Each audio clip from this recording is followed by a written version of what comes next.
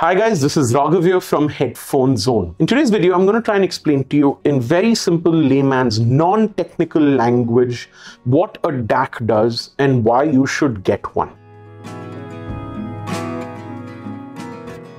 The music we listen to in today's day and age, in all its forms, be it on MP3 or on a streaming platform, is all stored in digital formats, in zeros and ones.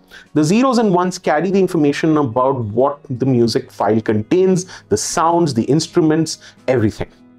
Now, this was recorded in a studio by the artist and exported in a digital format for the convenience that digital files allow us in transferring information all around the world very conveniently over the internet. The only thing is that our ears and our headphones don't understand digital formats. They understand an analog format in the form of a waveform that the headphone plays into our ear canal, reaching our eardrum and finally giving the brain the information it needs to understand the music you're listening to. So at some point of time between the file and the headphone, this digital information needs to change to an analog format. And that's where a DAC, a digital to analog converter, comes into play. Now, all smartphones and laptops of today's generation, every one of them comes along with an inbuilt DAC, something that you can plug a 3.5mm jack to and listen to music very conveniently.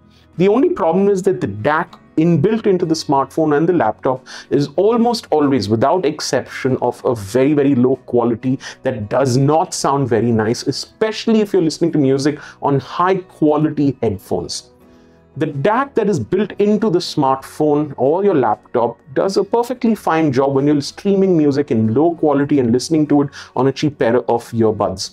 But the minute you start listening to music at high quality and higher resolutions and with a nice serious pair of headphones, you'll find that you need to get yourself something better that does a better job of reproducing the original waveform that the artist created from the zeros and ones which are stored in the file, be it streamed on Spotify or YouTube or Apple Music or on an MP3 file that you may be listening to.